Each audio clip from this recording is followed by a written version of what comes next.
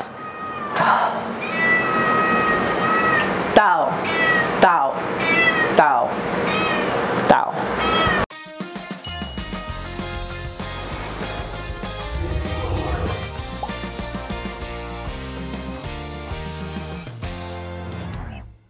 Welcome back, my resin monkeys, to this your GK channel and my personal sandbox. My name is Leona and people call me the Resin Queen. Others may call me the Queen Bitch. If this is your first time in this channel, you're in luck. So a lot of things have happened in the last couple months. Yeah, a bunch of you just came out of nowhere. So now we are at 40,000 subscribers and I still can't believe it.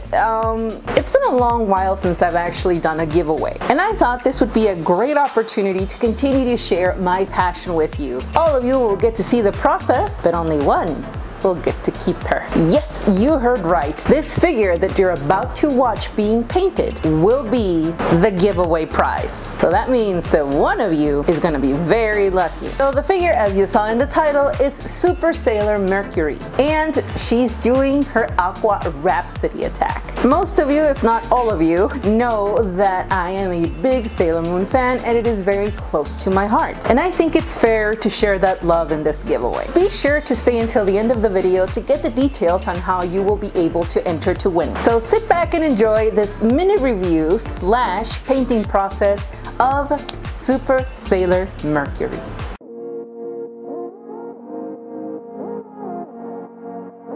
So let's get started. Opening the box up, we are met with her sample picture and a pair of water slide decals for the eyes. But if you've been here long enough, you know I won't need these. Then we got the parts list and the instruction manual. Now, packing is always great, I gotta give it to them. They make sure to bubble wrap all the fragile parts to avoid getting any damage.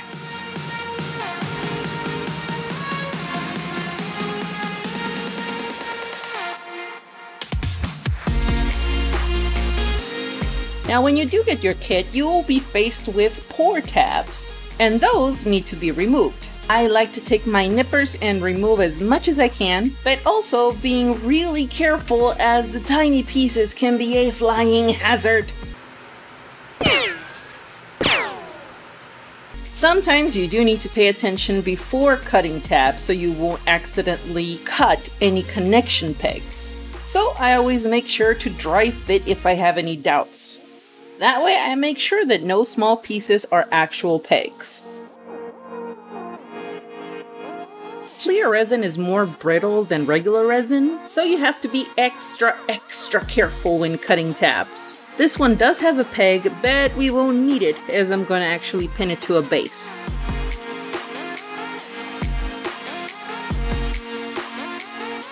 Overall, the tabs were very small and easy to cut. The fitting is almost spot on.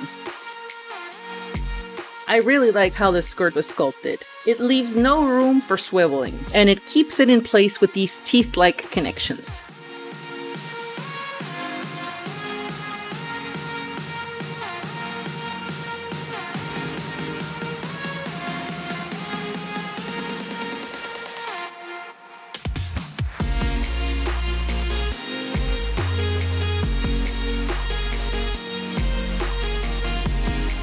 However, the clear peg of the harp was warped a little, so I did have to heat it up and make it straight so that it can connect to the leg.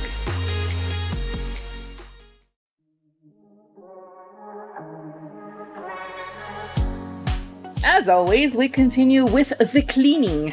I am using a mix of 1:1 purple power and water, but if you can't find this in your country, you can always get any biodegradable degreaser or even OxyClean. Now always be sure to scrub thoroughly with an old toothbrush. And keep brushing while rinsing with clean water.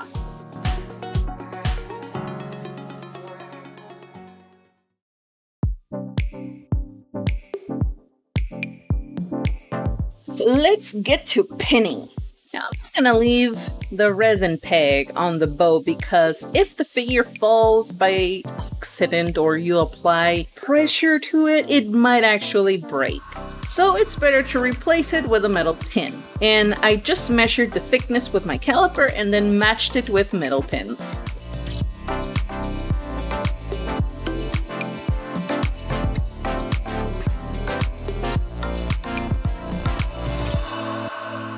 The reason why I always pin my figures is to give all the parts stability, something I've been saying for the last 3 or so videos. Glue can sometimes fall apart or break with time, or if an accident happens and the figure falls, it's gonna be ugly. So it's 100% recommended that you do this. There are several ways to pin. It does take practice, but once you get the hang of it, it's really easy. One way to get a straight alignment is to drill directly through the 2 connecting pieces.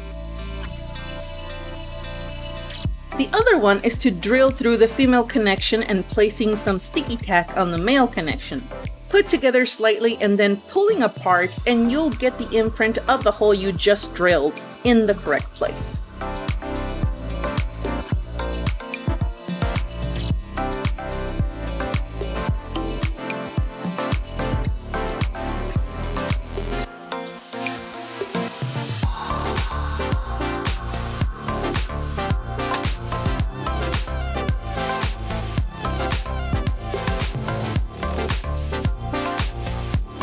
The only place where I saw that needed extra love was the leg. It does swivel a little bit, so I'll just, fill it up with putty and we'll be done with that really fast. And just like the bows, the peg on the harp will be replaced. It doesn't really affect the effect, as the pin will hardly be seen through the clear resin.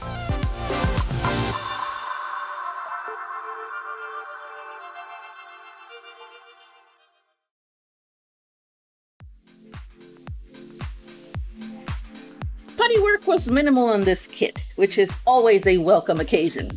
I like to use my polyester putty as it hardens within 30 to 45 minutes so I can continue to work faster. I've noticed that I've changed putty types over the years, and this one is by far my favorite up until this point. Unless someone makes a new type of putty that hardens in less than a minute, this is my go-to type. As always, apply Vaseline to the area where you don't want the putty to stick to, and to remove it, you just need to rub it with alcohol.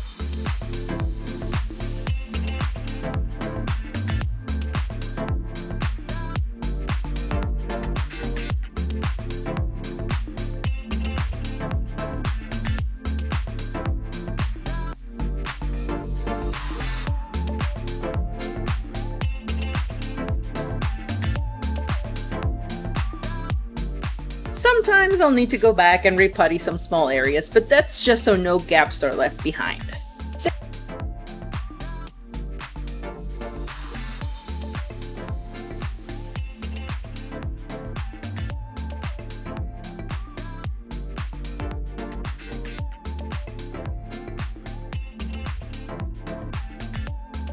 Then I just go in and apply putty to the skirt to fill in those areas for a completely clean connection. And after that, I just make sure to remove the excess with my toothpick.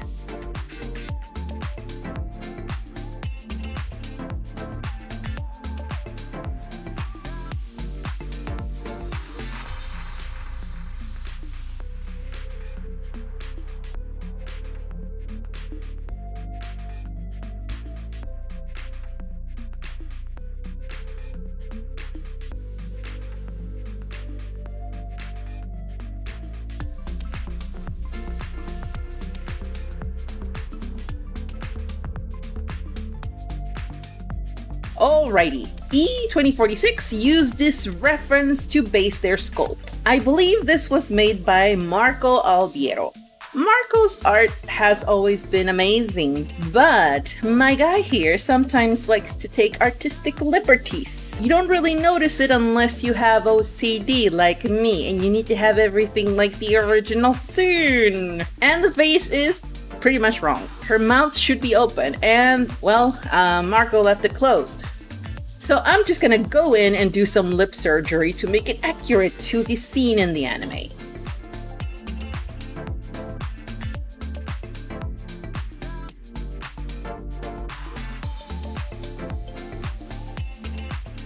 And for this, I'm gonna use some Tamiya epoxy putty.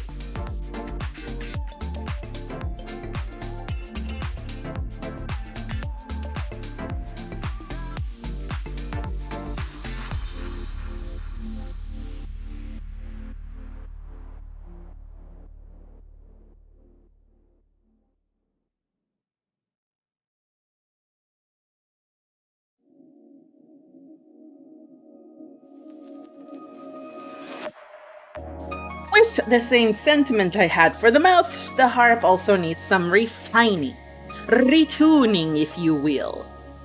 Because when you look at the scene, you can clearly see there is at least 5 strings on that harp. This one has 4, so I decided to remove them all and replace it with thinner ones. Oh, is this right? Maybe I should think this through. I mean, how am I gonna add new strings? I think I'll think of something. Why do I feel like I'm about to cut the wrong wire when defusing a bomb?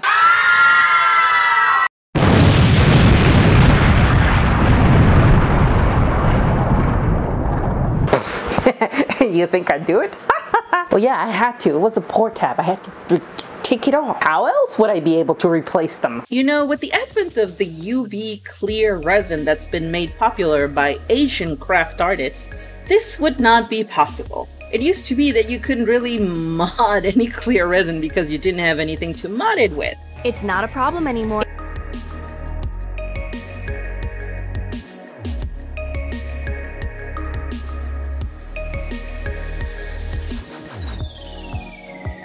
I had these acrylic rods from a while back, and they were the perfect size to make them into water strings.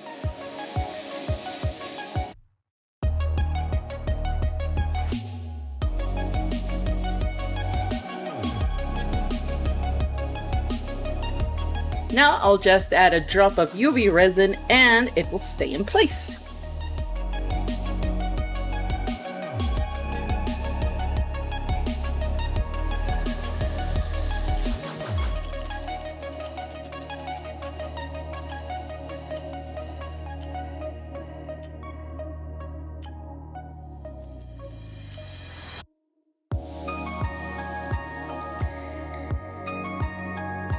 After that's done, I just need to go back and sand off the excess resin to make it uniform.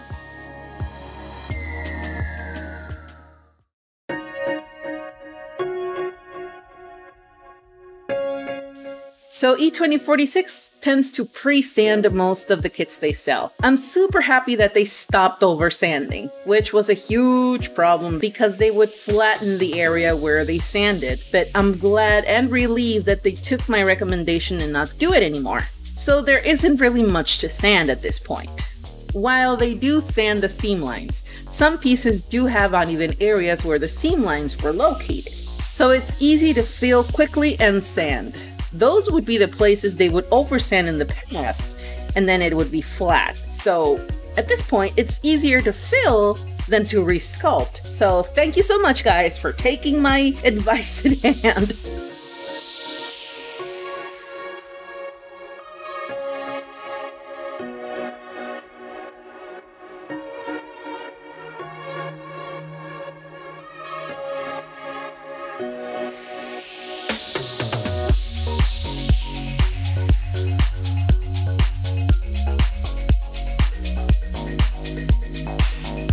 So as I said in my last video, I love using light curing putty because it hardens in seconds after being exposed to any light source. And this is ideal to fill in any pinholes better than regular putty.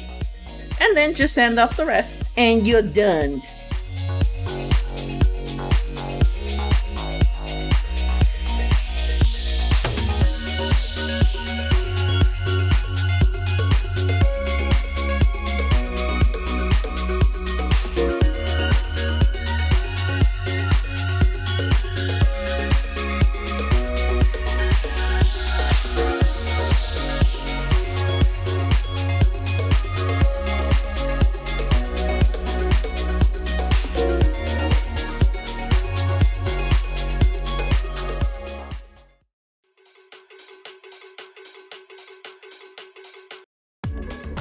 So we're finally at the fun part.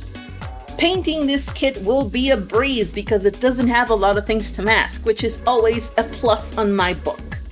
I really like how they have evolved in dividing the parts in a kit where there's minimal masking involved. To start, I will do a white base on all the parts. Then I thought to start pre-shading the bows, but the blue I chose was not right, and to make things worse, I was still having issues with my airbrush and the paint was too thinned out, so the spray was too strong and I had to go back and tone it down with some white.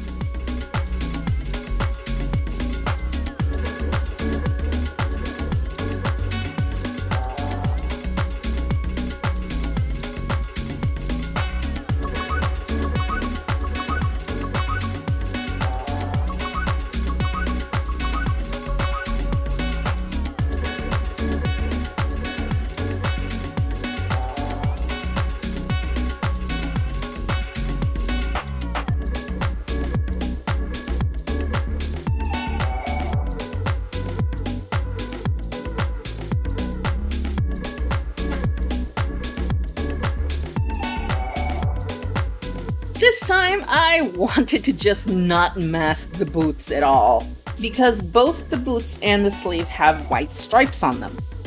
So I made sure to just mask those stripes, you know, remembering from the last video that I did the opposite and save some time in masking tape.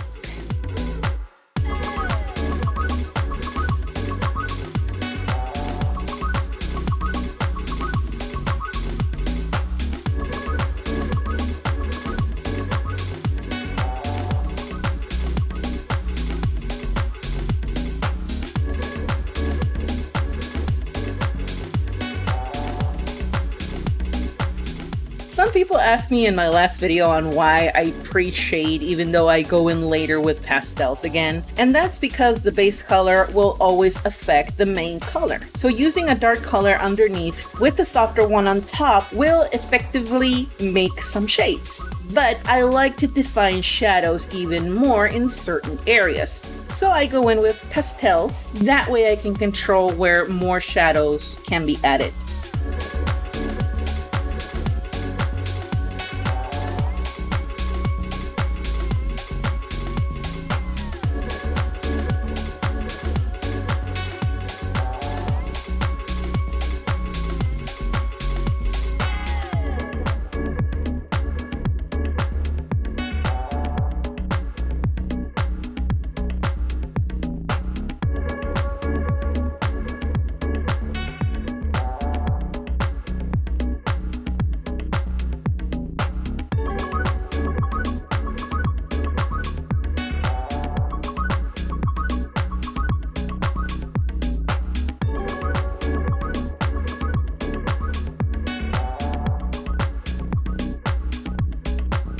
So I'm gonna use Modo's 3-step Pro Mix Skin Color Series. I like it a lot and that's what I'm using. And I also made a review / tutorial on how to use them in my Skin Tone Guide series, which you can watch by clicking on the cards in this video.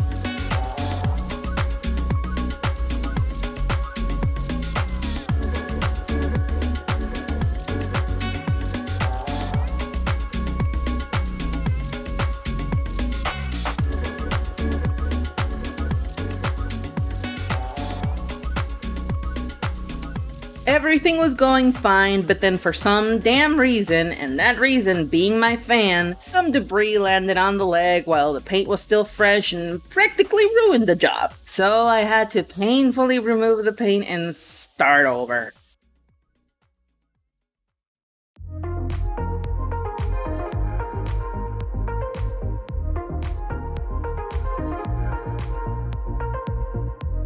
Okay, with that dealt and placed in a clear area where no dust is in the air, I proceed to remove the masking on the boots and the sleeve.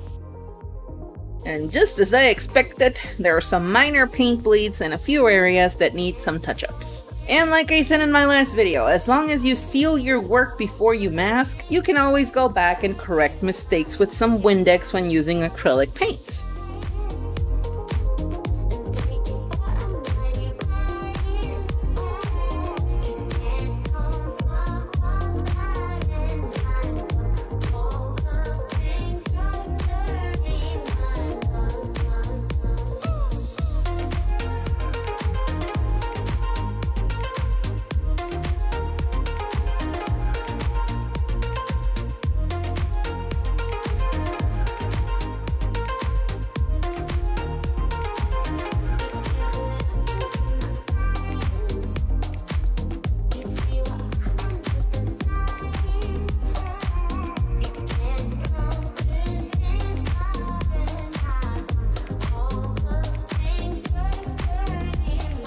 And finally, I'm adding some accent lines to the bottom of her boots.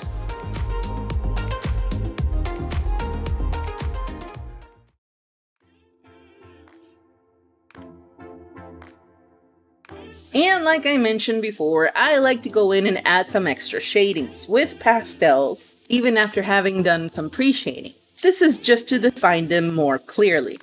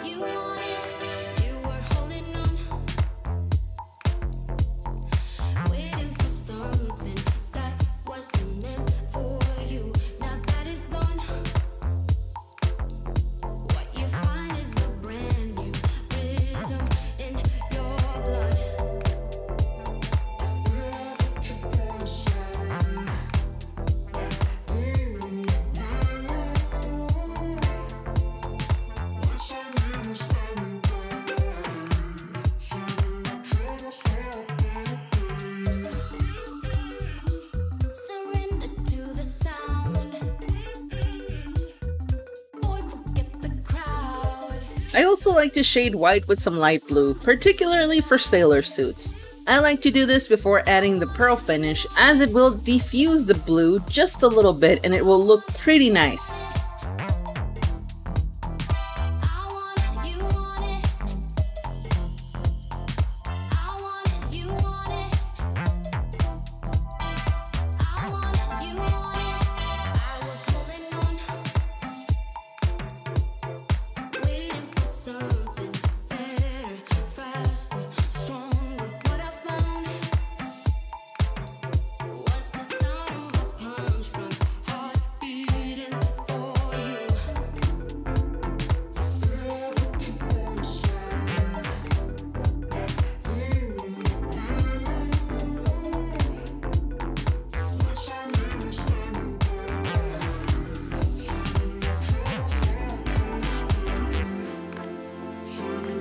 At this point, I decided to mask the tiara to painted gold. Now, Tamiya came out with this new curved tape some years ago, and it's great for small curved areas like this. It's particularly made of vinyl and not really paper, hence why you can bend it and it won't tear.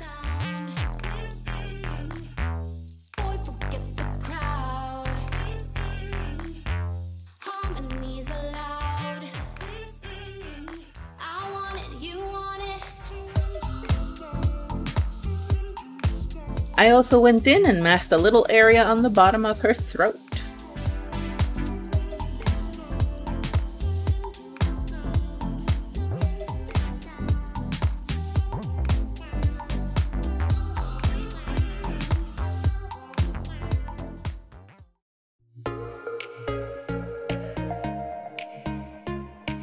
Once the little masking was done, I went in to finish everything and added the pearl white finish to the sailor fuku. I don't mind it being a little glossy, but Okay, I need to stop here and rant a little bit. I am not one to purchase pre-painted figures, much less from Bandai, you know, for all the Sailor Moon figures that have come out. Ever since I saw the first ones, I thought they looked pretty cheap. I mean, I get that the fans like shiny stuff, you know, ooh, shiny. But honestly, every time I see them bring out a new figure and the hair is glossy and pearl colored, everything else is like, the entire figure is glossy except for the skin. Honestly, it looks really cheap. That's why I like my figures to stand out from, you know, Bandai's line of pre-painted Sailor Moon figures. I like to use different finishes for different parts of the figure. That way it doesn't look cheap and it actually looks alive. That's just my opinion. You can now continue with the rest of this video. I'm done.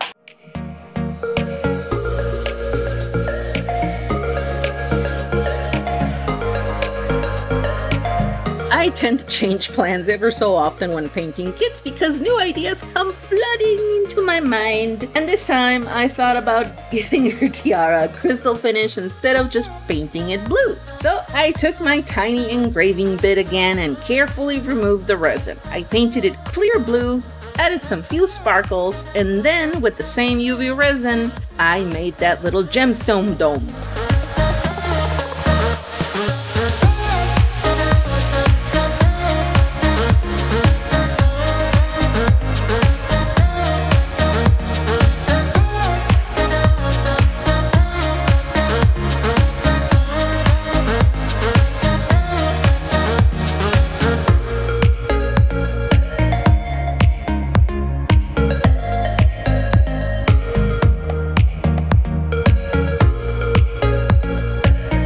And just like the boots, the little sleeve decorations on her arms also needed a few touch-ups here and there.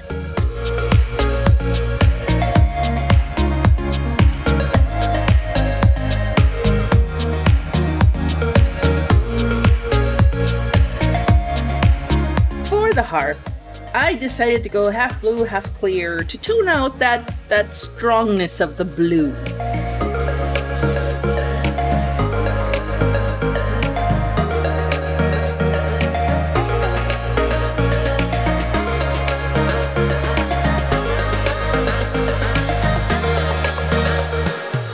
And I thought it looked a little plain, so I decided to use some paint that I got from Australia.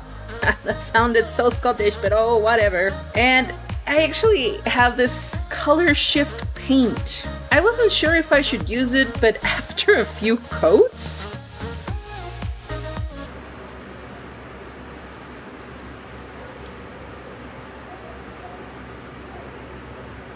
have you ever heard your inner idiot come out before? Apparently mine comes out when I'm really amazed at something. Yeah, I'm definitely gonna do a review on these paints. More on that soon. Now this looked amazing. It had a blue, green, purple shift and it actually made the harp look like magical water. Couldn't have asked for more. Then I decided to use the same paint on the sleeves for her shoulders and wow, I am out of words to express how amazing this looks.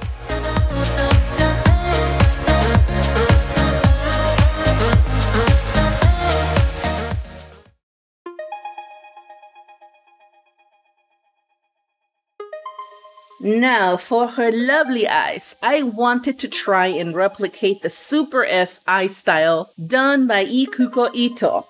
She does really recognizable, big, beautiful eyes that make the animators run out of ink from all the lashes she gives them. Even though the eye sockets don't have the shape, they're flat enough to paint them and expand the upper part of the eye to match the style I want.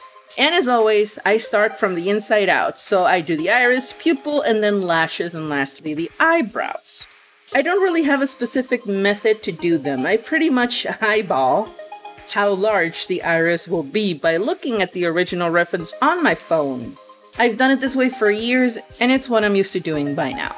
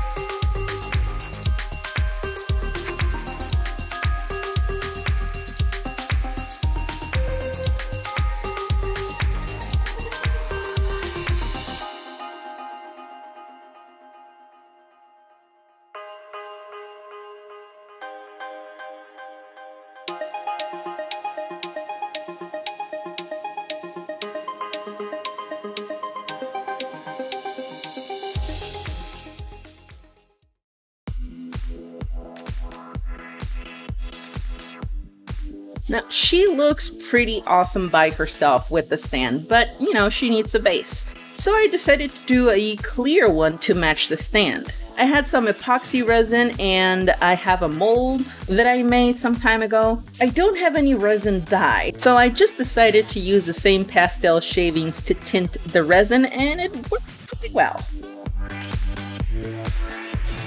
I didn't really care if I mixed it a lot because I was going to, quote unquote, degas the resin in my vacuum chamber. But yeah, I made it worse. I know you're not supposed to do this, but I know it's because the resin hardens in minutes and this epoxy resin has a 30-minute working time, if not more. But the problem is that it's too viscous to let the air out, so that was a fail. So I decided to do the old-fashioned way, just pour it in and remove the bubbles with some heat.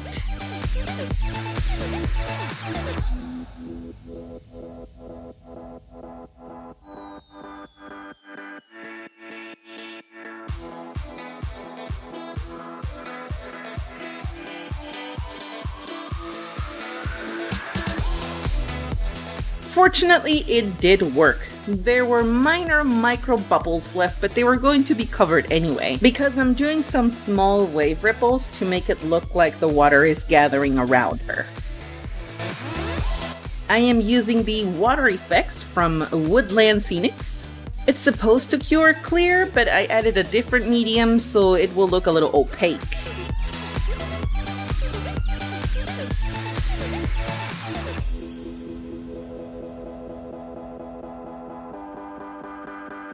And I'm not mad at it, it looks pretty decent. Okay, I know all of you are so excited to finally see her assembled, so I'll just shut up and show it to you. Let her rip!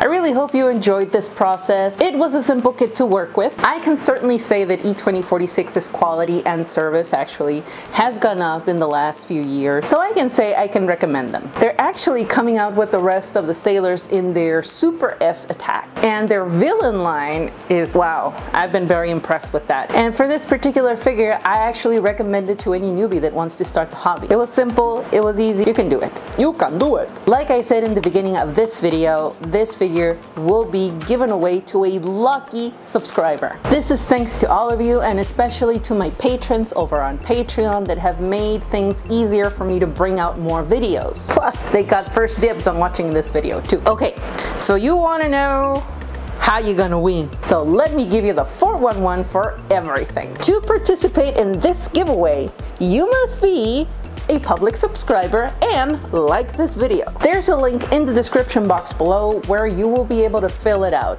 It's just simple information like your name and your contact information in case you win. You get extra points to win if you share this video on any of your social media platforms. But, yeah, there's always a but. There's a catch. The only catch here is that you need to pay for postage. That's it.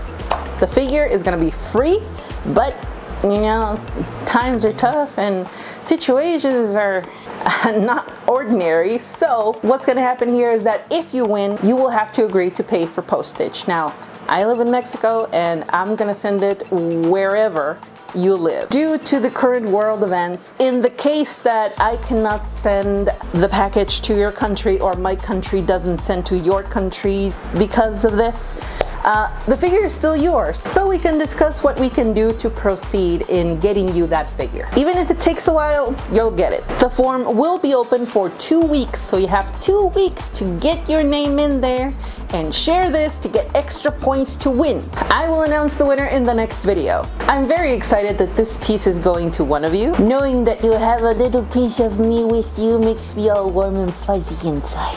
Plus, you'll get a one-of-a-kind piece accurate to the scene in the anime. Thanks again, my resin monkeys, for helping me get to this milestone, and thank you to all my patrons again for also doing the impossible and supporting me in these times. Remember that I also have an exclusive Patreon project. It is actually a fully nude, not safe for work, figure that you will see me paint from start to finish, and I will give you all the nitty-gritty details on how to do it. So if you're interested in that, I would love if you would consider becoming my patron. And if you do become my patron, your name will be here along with the rest of the Resin Monkey Army. Don't forget to follow me on my social media. I am always active over there, and I give plenty of updates on future projects and things that I'm working on. Hit that subscribe button and tickle that bell icon to get notifications on future videos in this channel. Until next time, my resin monkeys, may the odds be ever in your favor.